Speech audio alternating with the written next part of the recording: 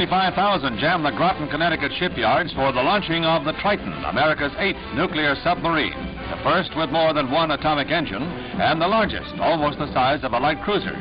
Triton is christened by the wife of Vice Admiral John M. Will. 447 feet long, she will displace some 8,000 tons submerged. Triton's armament, not torpedoes or missiles, but 3 decks crammed with electronic gear and new far-ranging radar.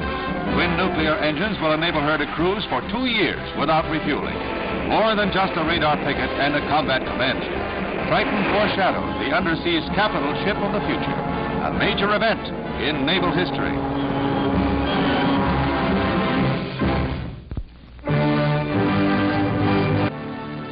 Underway for the last time, the USS Enterprise moves from Brooklyn Navy Yard to Kearney, New Jersey, and the wreckers.